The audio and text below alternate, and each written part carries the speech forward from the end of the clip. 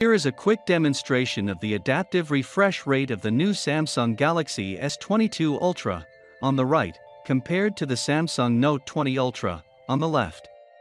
On each device, I have entered into Settings, then Developers Options, and activated the display of the screen refresh rate at the upper corner of the screen. Both are currently displaying 60 Hz because they are set to standard motion smoothness, which is set to 60 Hz. As you can see, I have set both to the same Full HD resolution because the Note 20 Ultra cannot be set to adaptive refresh on Quad HD.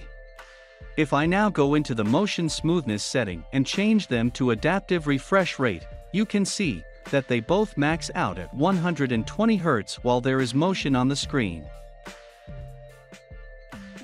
When the screen is static with no motion, the adaptive refresh rate will decrease to 60 Hz for the Note 20 Ultra, and down to 24 Hz for the S22 Ultra.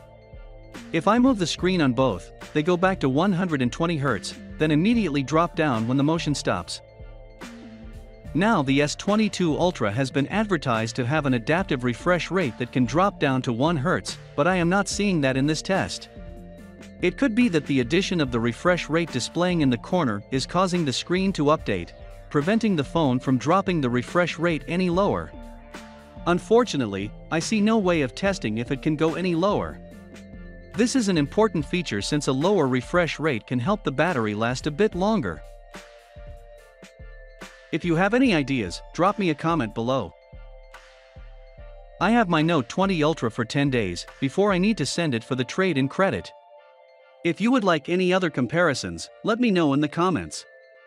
Thank you for watching, and if you liked this video, give me a thumbs up, and click the subscribe if you would like to see any other videos I make. Non-hack.